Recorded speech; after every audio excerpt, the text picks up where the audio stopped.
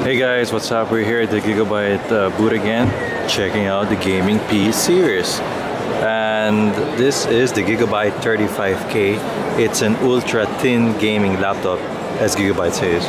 And it has a 4th generation Haswell processor i7, of course, with a GTX 765M with 2 gigabytes of video memory. It is 21 millimeters in thickness, and of course it runs on Windows 8 and can support up to 512 gigabyte mSATA SSD, 2 of that, and plus 1 terabyte of a typical hard drive. It has a beautiful 1920 by 1080 screen, and let's check out what we got here on the display unit. We got dual speakers, and we've got on the left hand side we've got a micro SD microphone, headphone jack, 2 USB, and a LAN port.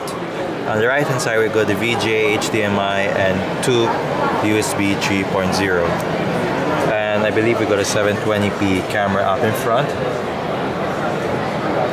And this has probably, let's check it out. Yeah, that's right, it's got 8 gigabytes of RAM. So let's check out the Windows Experience Index. And again, beautiful scores. You got 7.5, 8.1, lowest 5.7 because it's a desktop graphics, of course. 6.8 for gaming graphics, and 8.1 because of the SSD.